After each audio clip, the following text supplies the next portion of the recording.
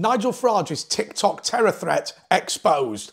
Hello everyone, this is Andre Walker. Thanks so much for watching this channel. Please do subscribe, but also hit the bell notification icon because it's the best way to absolutely guarantee you get all of my videos as soon as they are released. Now, I know that Richard Tice and Nigel Farage aren't necessarily the flavour of the month with everybody on the channel at the moment, but I do want to talk about the terror threat that exists against Nigel Farage and some of the problems that he's been having. For many years, Nigel Farage refused police protection and instead went for a private security firm instead. The reason he did that is because of walkabouts. Right. Because of the number of people throwing milkshakes and custard pies and rocks or whatever it is that they're doing, most modern politicians can't do a walkabout anymore, simply because the police say to them, if you want to do this, we've got to shut the streets in advance, we've got to wand everybody like an airport and do a huge amount of security, the cost being an absolute fortune. Now, I don't blame the police for being extremely reluctant to do this, simply because they've got limited resources, and we know that they've only now really got time to lock people up for saying nasty things on Twitter. They don't have time for people who are actual terror threats. Well, now, of course, Nigel Farage does have police protection. I think, and this is just me, based on a little bit of work I did for Margaret Thatcher, I think he's now a grade A security risk, which means there's an imminent threat to life. The reason I say that is because I've counted 4 or 5 bodyguards and there appears to be an armour-plated car. They don't give that to just anybody, and certainly they wouldn't give it to him as a matter of right. And I think the reason is this illegal immigrant who has taken to TikTok saying that he's got problems with Nigel Farage and has potentially even threatened to kill him.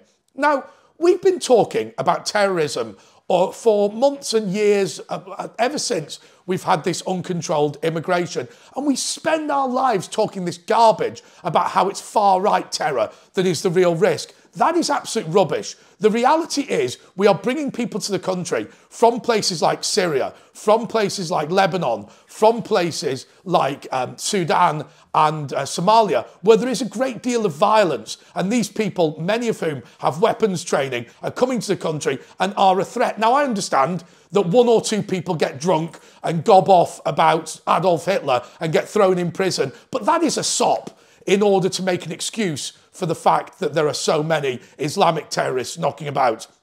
Look, we now need to do something about this, and we need to start saying to ourselves that we've got to deport these foreign terrorists. Well, are we going to secure every single politician like Nigel Farage? I think that that is going to become prohibitively expensive. But let me tell you about the situation in Finchley and Golders Green. See what you think about this. Mike Freer was perceived to be gay and perceived to be Jewish. Actually, only one of those is true. He was in a relationship with a man.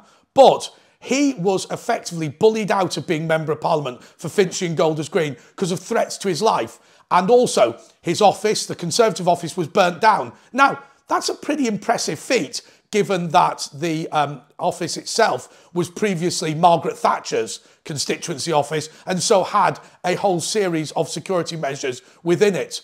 Well, they burnt it down, and then he was being threatened with his life, and he stood down as a Member of Parliament. You know what I said? Send in an armoured column if necessary. We need to stop these threats of terrorism against British politicians. We can't have a situation where people are coming to the country and then they're deciding that they're going to kill any politician that they want. And I'll tell you what, the students are absolutely no help either, because people make jokes about people throwing milkshakes over Nigel Farage. I don't find it funny at all. I think that that should also be prosecuted as a terrorism offence. And I'm going to explain why. Because when you see these people from Extinction Rebellion throwing soup all over paintings or throwing milkshakes all over Nigel Farage, the concept is very, very simple. It's a veto of one.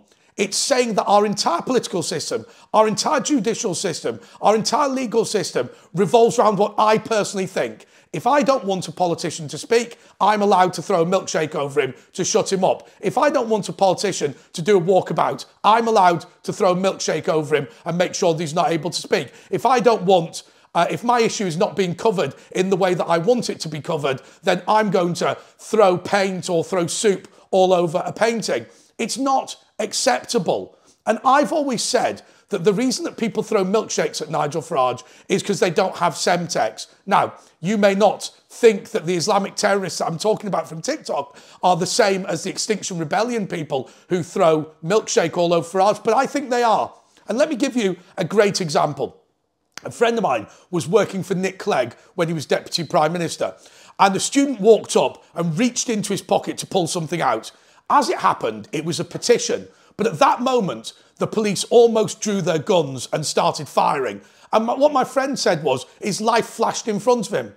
What sort of a society do we live in where we are allowing these people to run amok in the way that they run amok? What about Fathers for Justice climbing on Big Ben? What about these milkshakes? What about the threat to every politician? Now, there will always be terrorists and there will always be risks to this nation. But what on earth are we doing, ladies and gentlemen, by allowing an illegal immigrant to stay in the country when he's threatened to kill Nigel Farage on TikTok? What are we doing when we're allowing students to get together and agree to throw things at politicians? What are we doing when people are exercising a veto of one over who should be allowed to debate in our country? Now, we know that there was the murder of David Amess and Joe Cox, and the latter of which may have been a terrorist attack. The former definitely was. And maybe it was a far-right extremist, and maybe there are people on the far right that are extremely dangerous. But I will tell you, the bigger threat is not one or two extremists, whether left-wing or right-wing. It is the large body of people in things like Extinction Rebellion that believe that they can veto political debate, and it's a large number of military-trained young men coming over to the United Kingdom. And let us remember one other thing. Nigel Farage is opposing the idea of illegal immigration into this country, and how is he being rewarded? With a threat to his life that is now causing significant pain and hardship to his family, but also the enormous financial cost to the taxpayer. Because let me tell you, 6 or 7 bodyguards and armour-plated vehicles and whatever upgrades they have had to make to his house do not come cheap at all. And it's you, once again, the British taxpayer, that's going to end up paying for it. I say that we need to start deporting the terrorists. We need to start taking real action. Look in the United States of America, where they have that supermax prison where they can lock people up for the rest of their lives and throw away the key. There is no martyrdom for Abu Hamza in that supermax prison in the United States of America. He sits there, hooks taken off for the rest of his life, and rightly so. Thank you so much for watching this video. By the way, please do make a comment, and thank you to everybody who commented yesterday. What a remarkable 24 hours it's been for the channel, simply because I think 15 or 20,000 of you have watched over the past 24 hours, and we're going to be posting more of these videos. Please do subscribe and hit the bell notification icon. As I always say, it's the best way to absolutely guarantee you get all of my videos until they are released. As soon as they are released, until next time, goodbye.